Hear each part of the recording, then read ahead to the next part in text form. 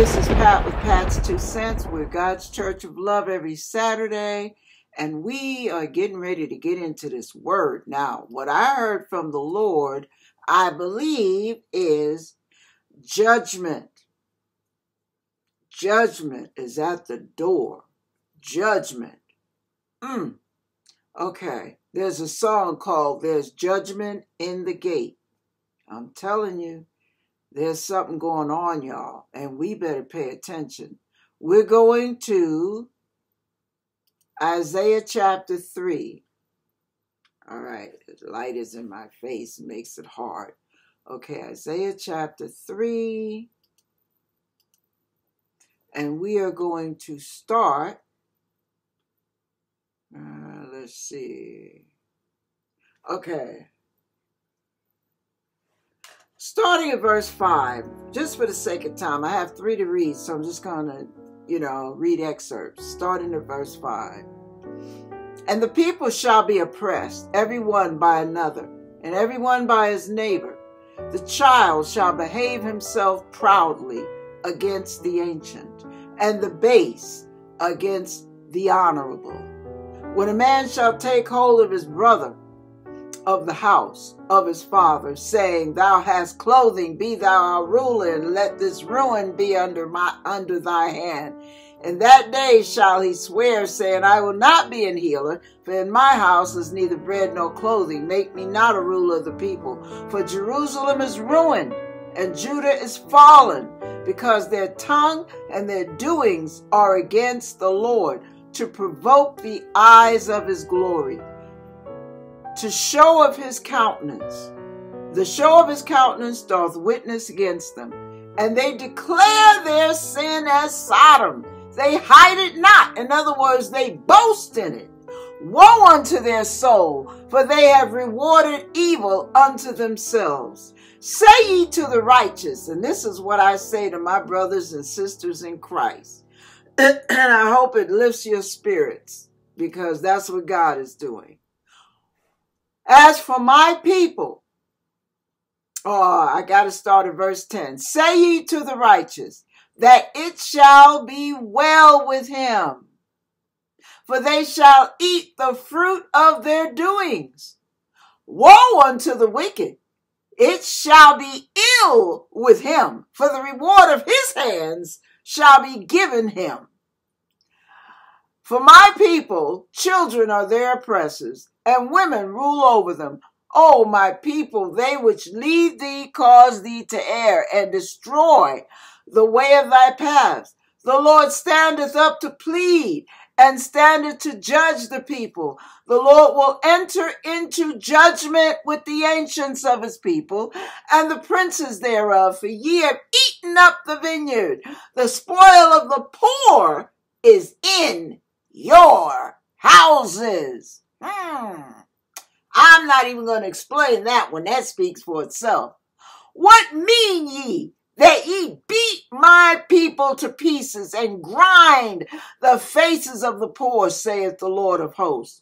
Moreover, the Lord saith, because the daughters of Zion are haughty and walk with stretched forth necks and wanton eyes, walking and mincing as they go, and making a tinkling with their feet. Therefore the Lord will smite with a scab the crown of the head of the daughters of Zion, and the Lord will discover their secret parts. Now, here is where this reinforces what I said 3 months ago, 2 or 3 months ago. The Lord gave me a word of exposure. And I believe I'm going to stop here and just put my little 2 cents in. I'm going to pull back from that message. The Lord is showing me that there's going to be a lot of big folks being exposed. Big name, well-known, world-renowned, popular, whatever you want to call it. They're going to be exposed for the world to see. Their hidden sins will be revealed. Their lies will be exposed and brought out into the open. They will be proven to be whatever it is they really are after showing you what they want you to believe they think they are or they present themselves as. But here's the thing. there's going to be a lot of judgment going on. I honestly believe that is going to be a lot in the month of June.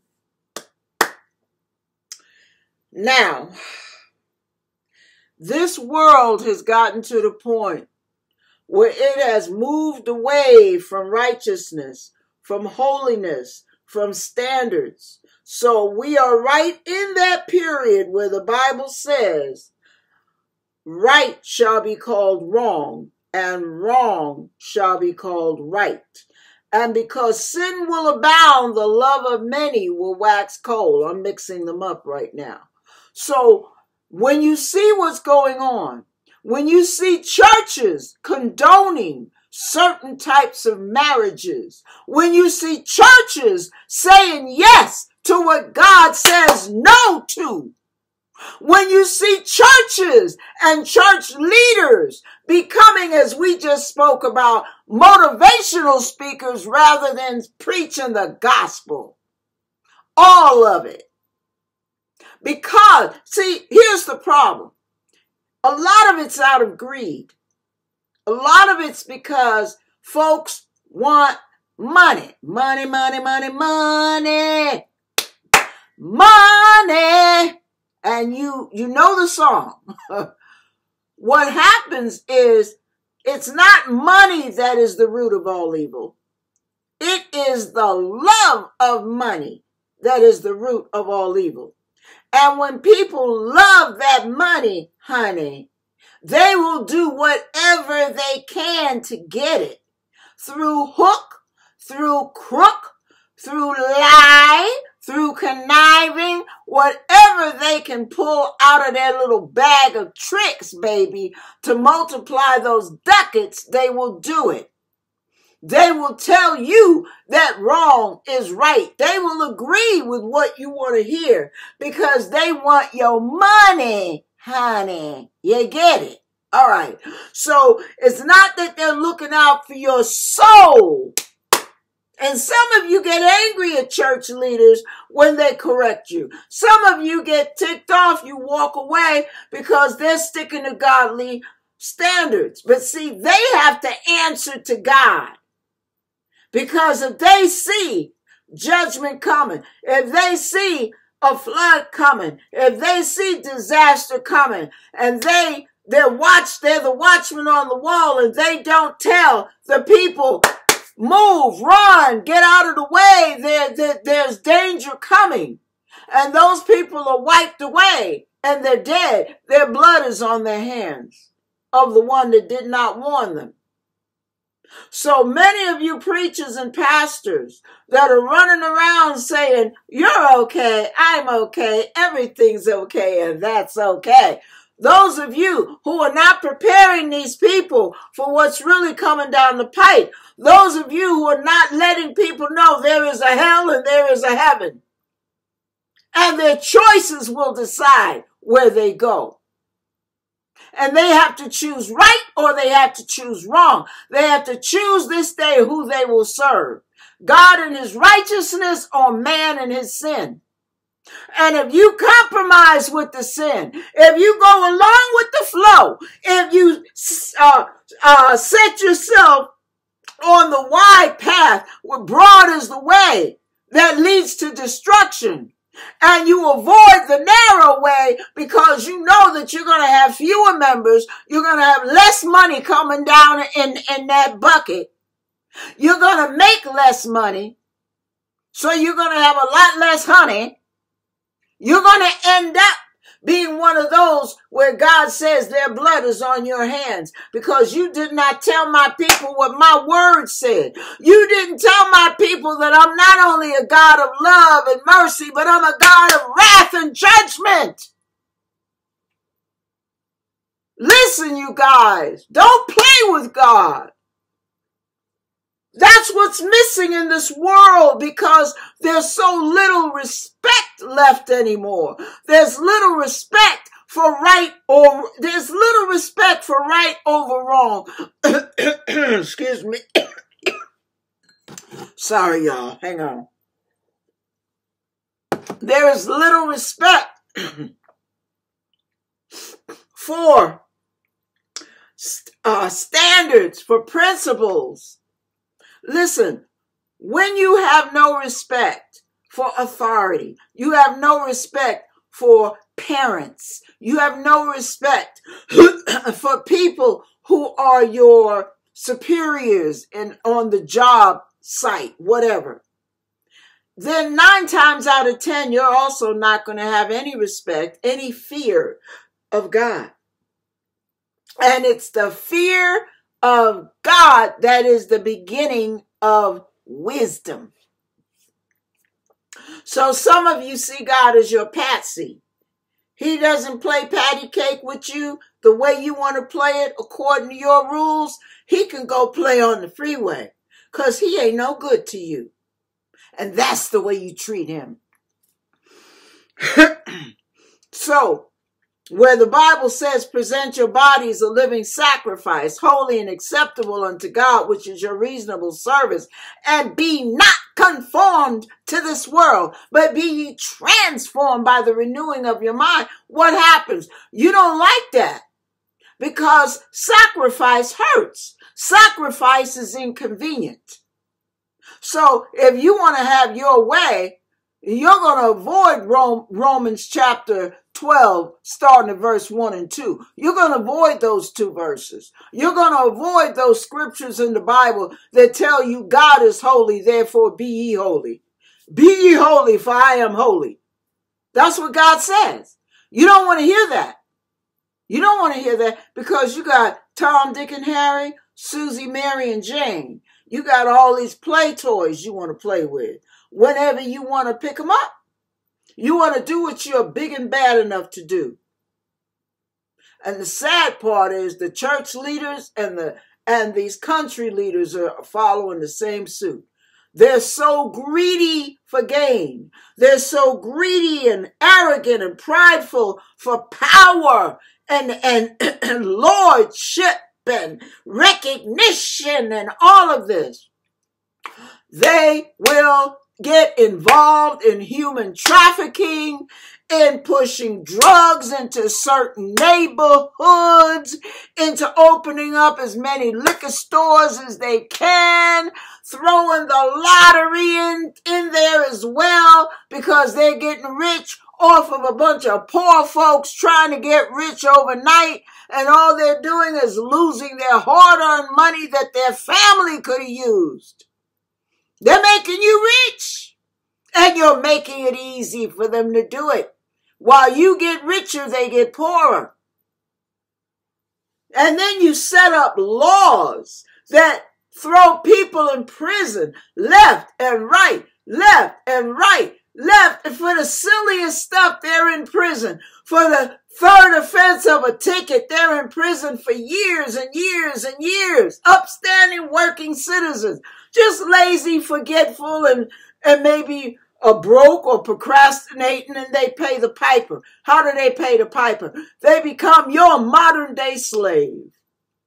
See, the slave market hasn't closed. The slave market is behind bars. It's in the prisons. That's where the slaves are. The sad part is those of you who are hooked on drugs, those of you who are hooked on alcohol, those of you who are hooked on pornography, who are hooked on prostitution, who are hooked on a lot of gambling, all these different crazy things. Guess what? You too are a slave because you are a slave to debt. You're throwing all this crap on credit cards because you can't afford it. But you're trying to get rich quick, and they know it. And they keep it dangling right in front of your nose everywhere you go. The billboards, the stores, the magazines, everywhere you go. Come into my parlor, says the spider to the fly. And the rich folks are laughing at you all the way to the bank. Because you're walking with your eyes wide open into the traps they have set for you throughout society. You have become the slave master's flunky.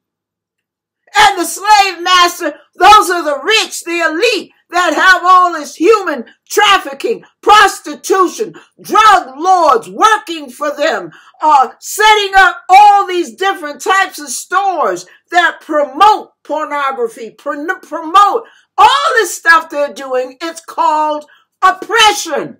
You know how the modern expression we like to use, passive aggressive? Well, that's what that is, baby.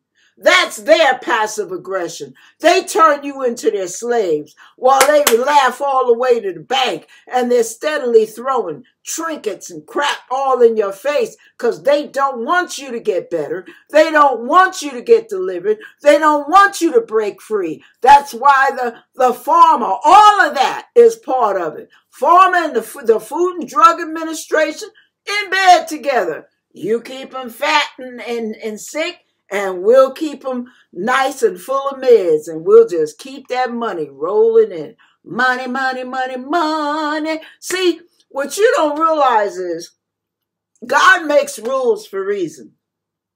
He makes rules to protect his people. He makes rules. He said that the law was for the sinner. The law was for the lawless, not for those that are doing right. There is no need for law when you have that righteousness in your spirit. It comes as an instinct. You know when you're going against God. You feel it. You know it.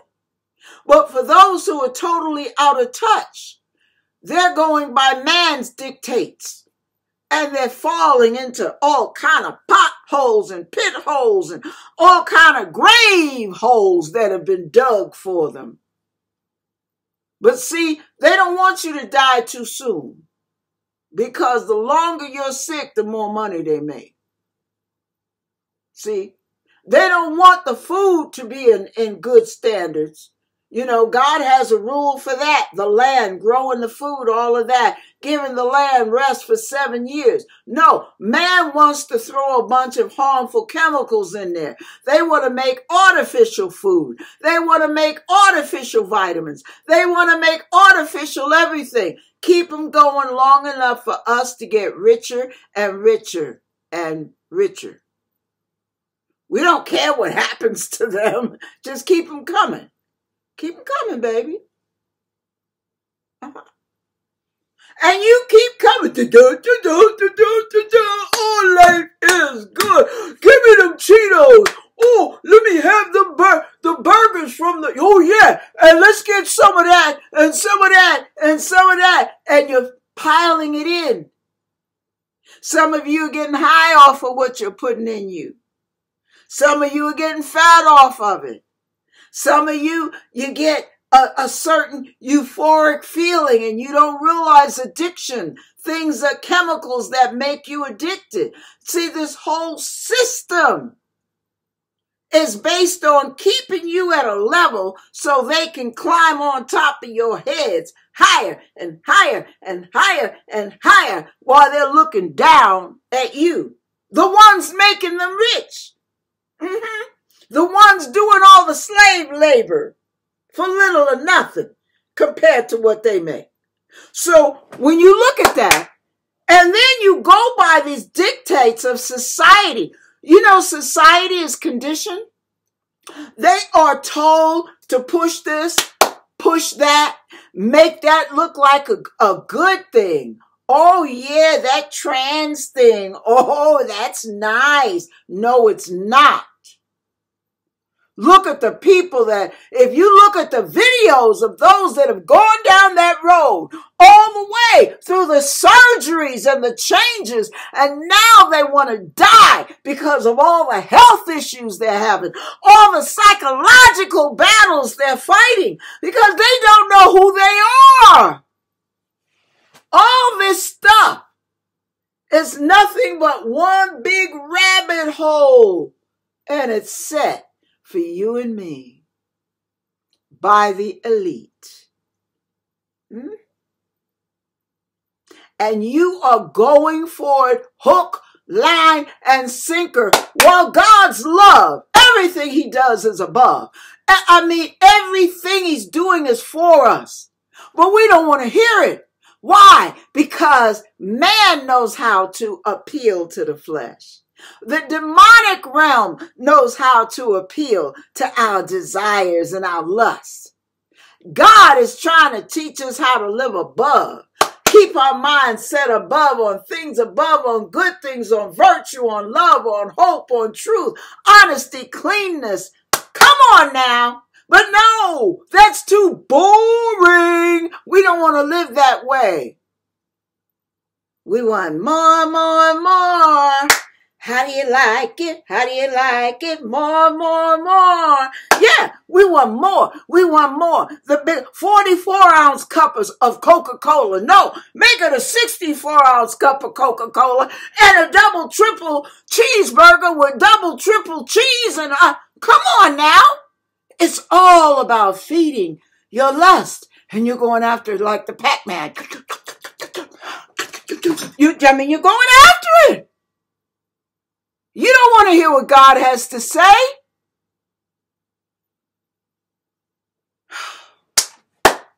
All I can ask you, I've got to read another scripture.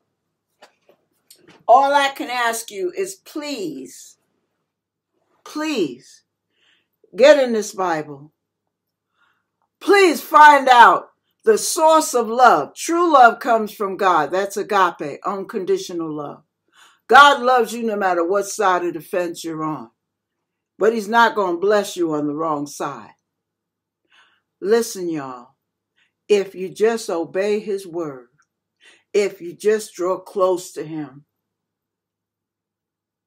you would find out how beautiful he really is. You would find out how you've been played like a fiddle by the powers that be in this planet. I'm going to go on and read Micah chapter 3. I'm getting ready to close. Micah chapter 3. Whoo! Wow. Here we go. And I said, hear, I pray you, O heads of Jacob, and ye princes of the house of Israel. Is it not for you to know judgment? Who hate the good and love the evil, who pluck off their skin from off them and their flesh from off their bones, who also eat the flesh of my people and flay their skin from off them, and they break their bones and chop them in pieces, and for the pot, and as flesh within a cauldron. Then shall they cry unto the Lord, but he will not hear them. He will even hide his face from them at that time, as they have behaved themselves ill in their doings. Thus saith the Lord, concerning the prophets that make my people err, that bite with their teeth and cry, peace. He that putteth not into their mouths, they even prepare war against him. Therefore, night shall be upon you.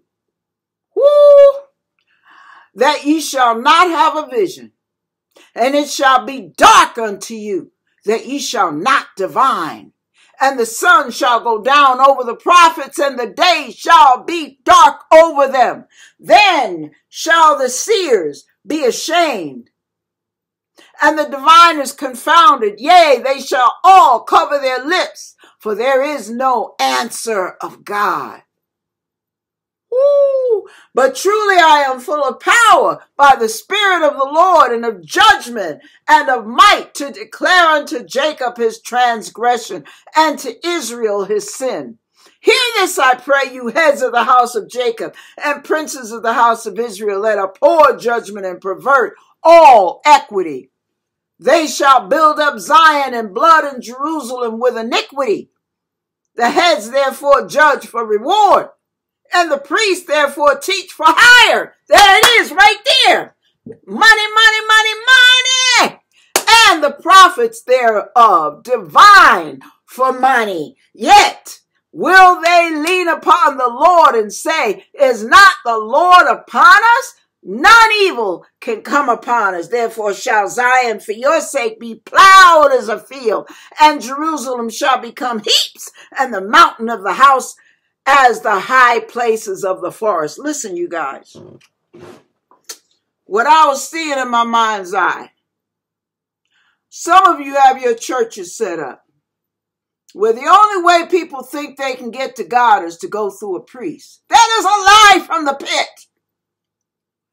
When you read Revelation chapter 2 and 3, Jesus did not set that up.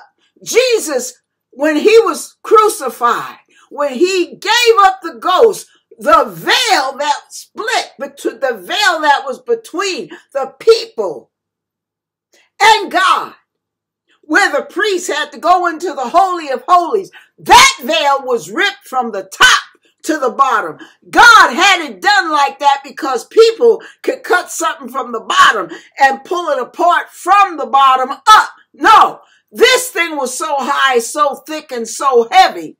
Nobody could get up there to rip it from the top. That thing ripped all by itself by the power of God from top to bottom. What was God saying? No more priests standing between me and my people. No more anybody standing between me and my people. The only reason for any of you to stand in the gap is to pray for somebody, intercede for somebody, but not talk to God for them. That's why Jesus gave up the ghost, to remove that, so that we, as the Bible says, could come boldly to the throne of grace, make our requests known, speak directly to God. You don't need anybody talking to God for you. Don't go for that lie. What does that do? That keeps you separated from God, stops you from getting to know him for yourself. He says, if you diligently seek me, you will find me if you seek me with all your heart. It's true. I have found him. I experienced his supernatural love, his touch, his voice. I've experienced him warning me. I've experienced him encouraging me, lifting my spirits, visiting me in my living room while I was doing something as mundane as reading the Bible. God will manifest himself to you in many ways. But are you seeking him? Or do you think, have you gone for the lie that you have to go through a man to get to God? You read what Jesus said about that. He doesn't like it. Doesn't like it at all. Okay. Okay, let me slow myself down. Let's go to Isaiah chapter 7, and then we're going to close. Isaiah chapter 7. I'm sorry, Micah chapter 7. Sorry about that, y'all. Micah chapter 7. Whew, wow. Here we go. Woe is me, for I am as when they have gathered the summer fruit, as the great gleanings of the vintage. There is no cluster to eat. My soul desireth the first fruit. The good man is perished out of the earth, and there is none upright among men. They all lie in wait for blood. They hunt every man his brother with a net, that they may do evil with both hands earnestly. The prince asketh, and the judge asketh for a reward. And the great man, he uttereth his mischievous desire, so they wrap it up. The best of them is as a briar. The most upright is sharper than a thorn hedge. The day of the watchman and thy visitation cometh. Now shall be their perplexity. Trust ye not in a friend. Put ye not confidence in a guide. Keep the doors of thy mouth from her that lieth in thy bosom. Some of y'all open your mouth too doggone fast, and the crap that comes out of it is killing people. Spiritually, psychologically, emotionally. That's another message for another time. I had to throw my 2 cents in on that one. All right. 6. For the son dishonoreth the father. The daughter rises up against her mother.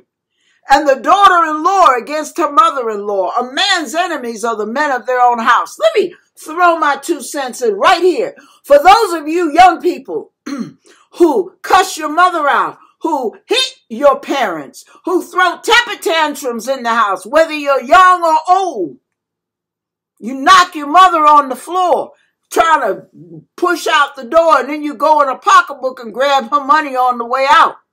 However you're treating your parents, if you're doing disrespect, violence,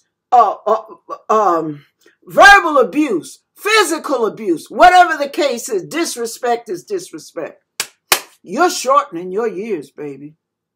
You're begging God to kill you early, because the reward for honoring your mother and father is a long life.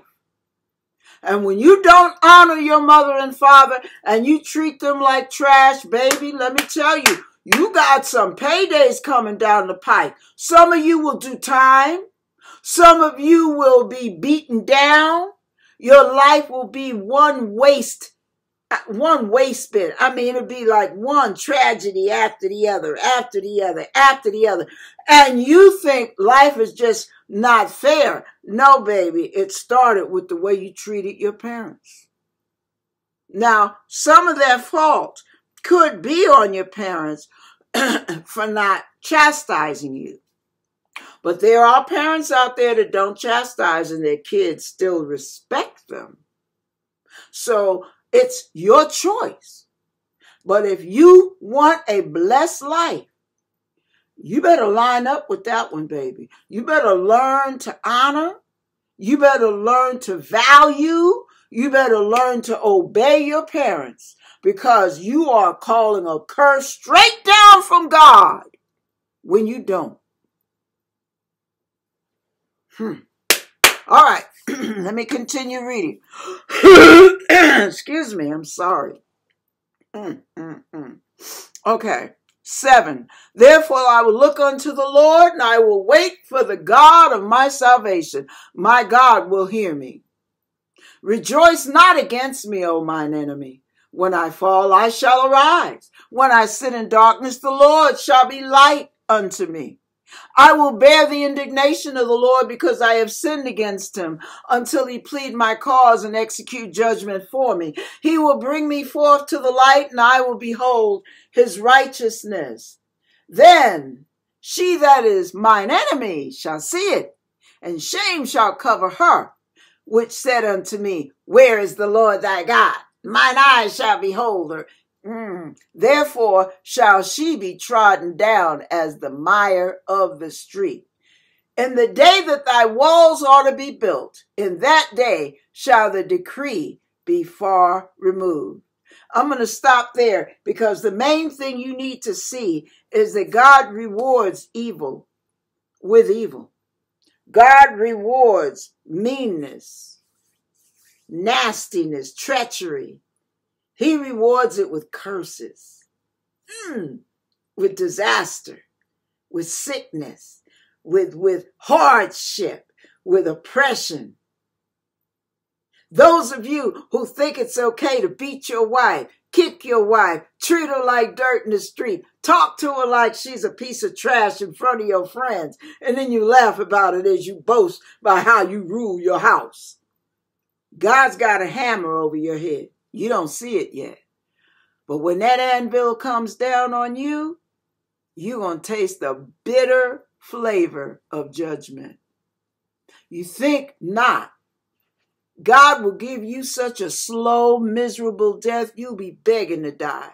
And he'll be saying, deal with it, just like you made your wife deal with it. Deal with it. You like pain? Enjoy the pain I put on you. See, you want to inflict pain on other people? You have no idea what kind of pain God can bring on you. You better repent and get that out of your life. Because if you don't, baby, God's He's gonna send you a bill. Your behind will never be able to pay it. And you'll spend the rest of your life suffering, indebted to God and the person you oppressed. God hates oppression. Sorry, he hates oppression. He hates when the government oppresses its people. He hates when the prison system oppresses the inmates. He hates oppression. He hates people that oppress their kids and beat them down and verbally abuse them. He hates human trafficking. He hates all of it, y'all. Sin is sin. Don't think because you didn't take the whip and do the whipping that your hands are clean. No, if you paid the person to do it, baby, you're just as guilty. All right. So, in the name of Jesus, I pray that those of you who have heard these words, I pray the Holy Spirit convict you in a way like never before, so that people will stop hurting people. People will stop living in a lap of luxury at the expense of those who are living poorly. Those of you who are keeping the government's money from helping the poor so that you can keep the government's money to enhance the rich, to enhance the business owners, to enhance all of that, because all you want is the money, the capitalist society at the expense of everybody you think isn't even worth being on this planet. Those are the ones God's going to rise up for, not you. Those are the ones God's going to say, come into my kingdom, not you. That's why he says, what do you think? You going to beat my people and grind them like dust? You think I'm going to be okay with that? No. I got to close for the sake of time. Father, we ask you to bless everyone who heard this message. Those who are comforted by it, knowing that you will come to their rescue and vindicate them. And those who are doing the dastardly deeds that this word is spoken against. I pray that you encourage those who need it and that you draw people into your bosom that need it even more. That they would truly be saved and have a change of heart. So they will change how they treat people, how they approach money, all of that. I pray in Jesus' name.